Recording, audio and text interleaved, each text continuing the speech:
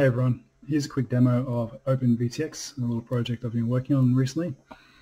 The whole idea is to implement the smart audio and tramp protocol correctly on janky little VTXs you buy cheap on AliExpress, wherever else.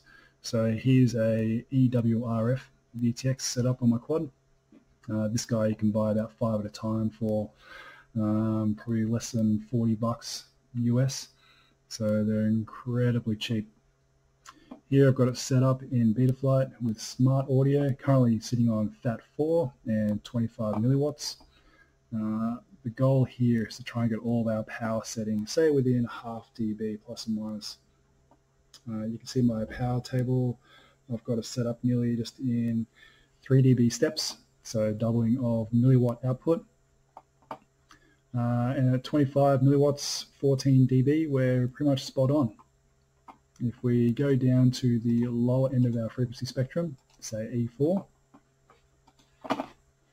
and if we go down to the frequency, which is close to it, we can see we're pretty much on our 14 dB again. And if we jump up to the upper end of our frequency spectrum,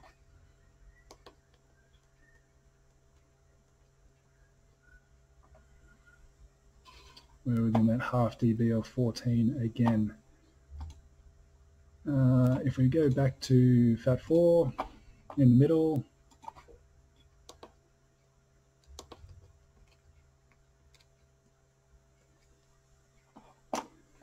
we also have 10 milliwatt, which is 10 dB. Now the power table here isn't set in stone. OpenVTx is set up to allow any power setting you want. So you can type in any dB here, 10, 11, 12, all the way up to 26.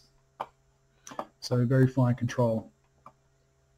If we go 50, so 50 milliwatt is 17 dB. 100 milliwatt is our 20 dB, 200, so it should be about 23. And the 400 setting here, so 400, by the time you get up to the high settings like this, you're not really looking for precise control, you just want all the power. So this is your YOLO setting, it's just going to give you everything it's got. So for FAT4, right in the middle of our spectrum, we're going to get about 470. If I go down to E4, the lower end, we are going to get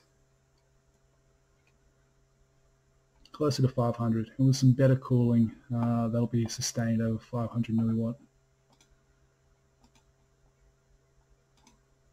Let's go back to our FAT4.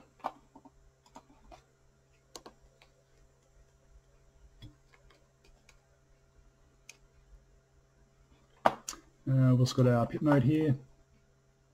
So pit mode on, change the channel.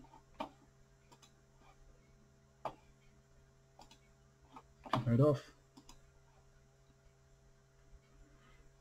and we're back on 10. Now OpenVTx also supports tramp, so if I grab my config for tramp, so here I have, this is going to set up my serial for tramp and then my tramp VTX table, same power settings, but once again you can put in any milliwatt setting you want in here.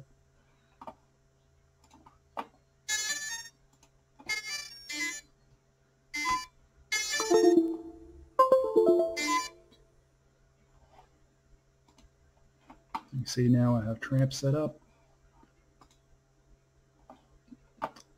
Now it hasn't detected the tramp protocol yet.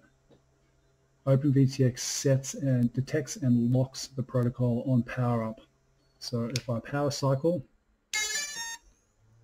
let me just refresh the screen. Now we've got our tramp protocol.